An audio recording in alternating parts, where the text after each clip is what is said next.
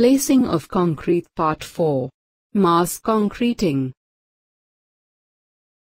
In the construction of raft foundations, high-rise building, bridge piers or abutments, dams, etc., concretes are generally placed in a large mass. In these places the concrete is placed in layers. The thickness of each layer depends on the mode of compaction employed. However, the thickness of about 35 to 45 centimeters is commonly employed.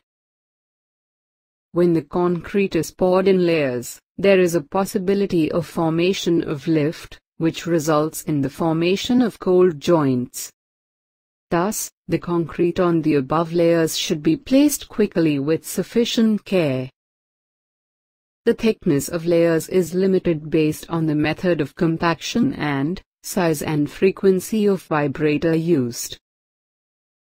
Before placing the concrete, the surface of the previous lift is cleaned with the water jet and rubbed with a wired brush. In dams, sandblasting is also adopted. The old surface is sometimes hacked and made rough by removing the laitance and loose material. The surface is wetted.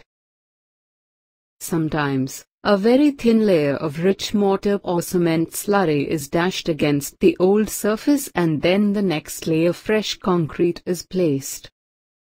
If the concrete is subjected to horizontal thrust, bond bars, bond rails or bond stones are provided to obtain a good bond between the successive layers. These are important things to be noted in mass concreting. The most important topic in a placing of concrete is underwater concreting, which we will be seeing in the next video.